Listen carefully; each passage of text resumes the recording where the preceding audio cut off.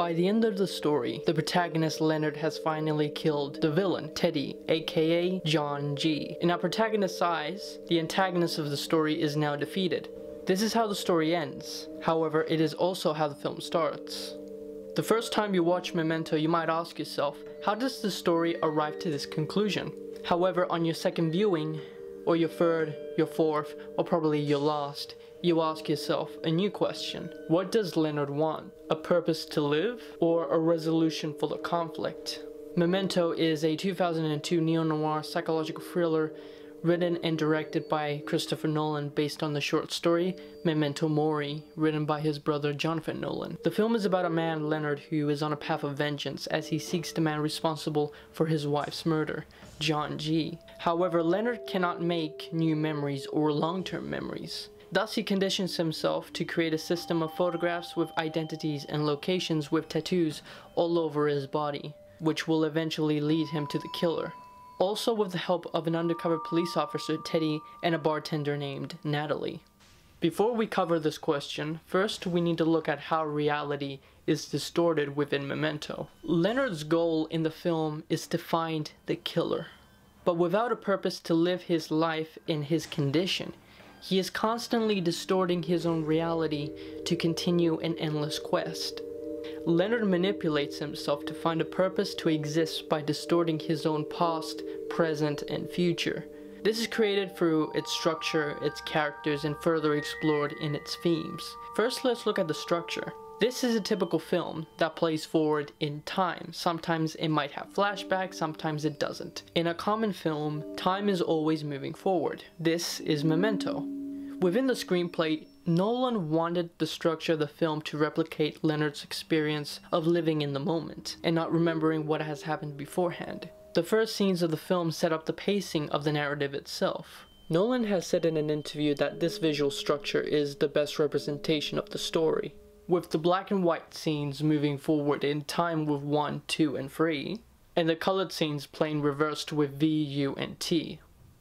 Each scene from one timeline then alternates with the other timeline. This is the structure of the film, as it ends with both timelines colliding in the film's midsection at B22.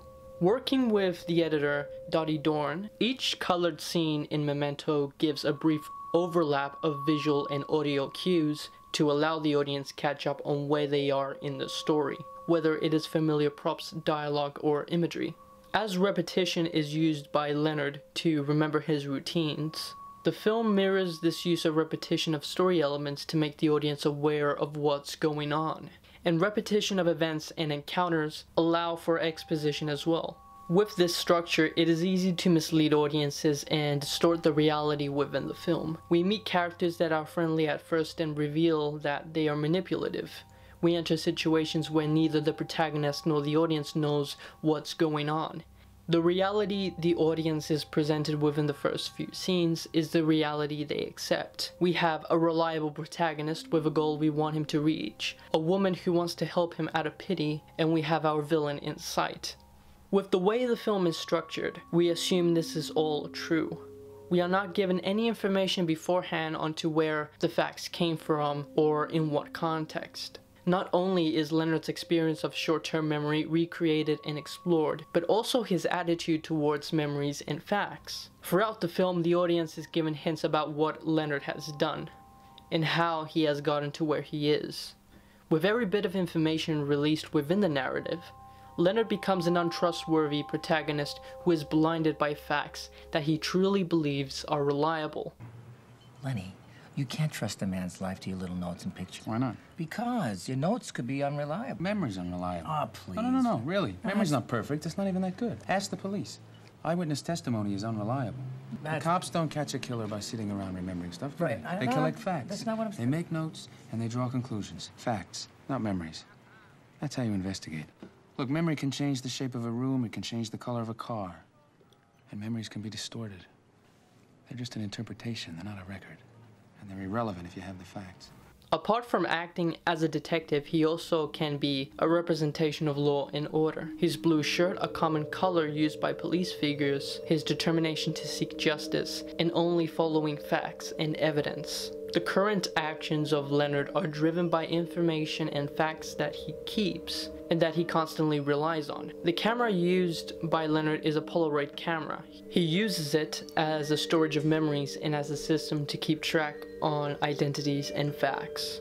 Within the opening shot of the film, we see Teddy's body on the floor in a Polaroid picture. And since the scene is reversing in time, the picture fades. Truth and reality fades away, just as his memories. Once information is tampered with or manipulated, Leonard's actions and journey is affected, just as he tricked himself into believing that Teddy is the John G that killed his wife. Because of his condition, he is often questioned by others where the information comes from, but he doesn't stop to question himself. Deception is another tool used by the characters to manipulate Leonard's perception of reality. Two of the closest identities to Leonard is Teddy and Natalie, with facts written on the back of the photos. The theme of deception is presented as the audience is introduced to Natalie. As we first see her, she is wearing sunglasses. Glasses are a common prop within the noir genre to hide one's identity. She later takes it off with a close-up on the glasses on the table, further emphasizing that the glasses represent deception. It is later revealed in the film that she tricks Leonard into helping her kill Dodd, a local drug dealer. Natalie holding the key to Leonard's motel room also signifies her power over Leonard. In different sections of the scene where Natalie manipulates Leonard, we know that Natalie left to see Dodd and was confronted about the money of a drug deal gone wrong, and she takes advantage of Leonard once she returns. They didn't believe me. He said if I don't have the drugs by tomorrow, he's gonna kill me, and then he just started hitting me. Where is he? Why? I'll go see him. And? I'll give him some bruises of his own and tell him to look for a guy called Teddy. This is the reality we are presented with. However, a couple of minutes ago, this is what happened. Pathetic piece of shit. I can say whatever the fuck I want, and you won't have a fucking clue, you fucking retard. Shut your mouth. I'm gonna use you. I'm telling you now because I'm gonna enjoy it so much more if I know that you could stop me if you weren't such a fucking freak.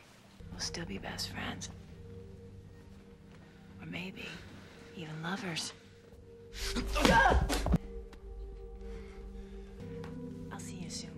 Our perception of Natalie changes at this point through the position of these scenes. Just as Leonard has been manipulated into thinking Natalie as an ally, the audience is also tricked. Teddy was a police officer assigned to the murder of Leonard's wife. 1 year after the incident, he has been using Leonard throughout that year to kill drug dealers with names like John G and steal their money. Cheer up. There's plenty of John G's for us to find. Within the black and white scenes, Teddy uses a process of manipulation to get Leonard to kill local drug dealers, while also reminding him of the harsh truth by the end of the objective. A repetitive process he uses to manipulate Leonard. Only in this story, Leonard deceives himself with information into thinking Teddy is the real John G to stop this cycle of manipulation. Now that we have covered how reality is distorted within Memento, hence affecting Leonard's journey, let's go back to the first question. What does Leonard want? A purpose to live, or a resolution for a conflict?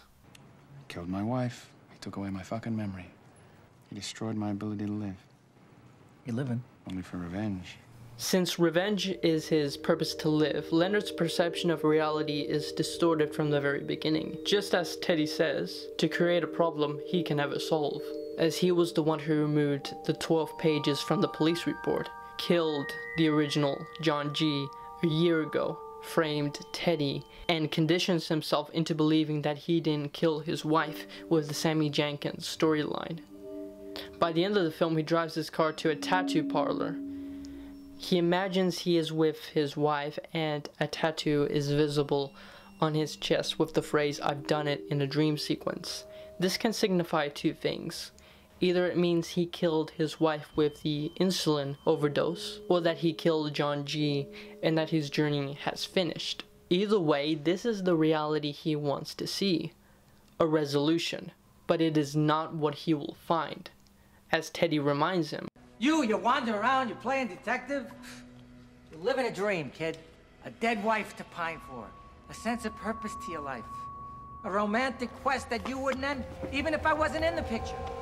Leonard's perception of reality is distorted through the narrative structure, the facts that he relies on, and the people that manipulate him. Leonard's reality is constantly changing, while also living in an endless cycle that he can never leave.